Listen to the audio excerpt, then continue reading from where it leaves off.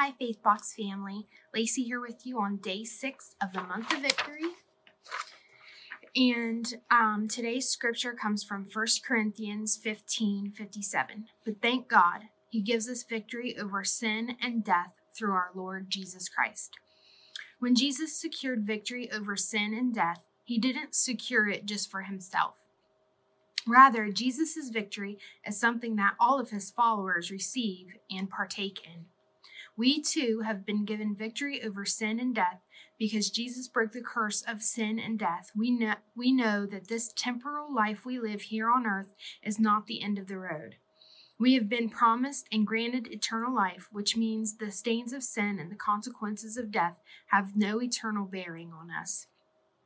None of this would be possible or available to us apart from Jesus. Others may promise or offer something that seems like victory, but Jesus is the only one who has demonstrated that He keeps His promise. And I just wanted to go ahead and read to you that whole section in 1 Corinthians chapter 15, verses 50 through 58, because I just feel like the whole thing is so powerful. Now I declare to you, brothers, that flesh and blood cannot inherit the kingdom of God, nor does the perishable inherit the imperishable. Listen, I tell you a mystery. We will not all sleep, but we will all be changed. In an instant, in the twinkling of an eye, at the last trumpet. For the trumpet will sound, the dead will be raised imperishable, and we will be changed. For the perishable must be clothed with the imperishable, and the mortal with immortality. When the perishable has been clothed with the imperishable, and the mortal with immortality, then the saying that is written will come to pass. Death has been swallowed up in victory. Where, O death, is your victory? Where, O death, is your sting?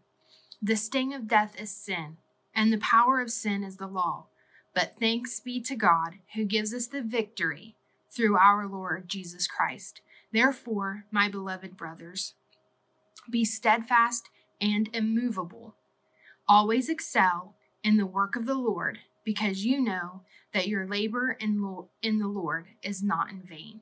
And I felt like this went so well with our quote yesterday that I read, saying we just need to stand in the victory already secured for us, because in verse 58, right after that, verse 57, it says, be steadfast and immovable. Jesus has already won the victory for us. Jesus took care of all of that on the cross. And then, as we just celebrated, rose again 3 days later and conquered death. And I love this month. I'm so glad that they chose victory for this month. It's just so great. So I hope you enjoyed the devotional as much as I did, and I'll see you again later this month. God bless.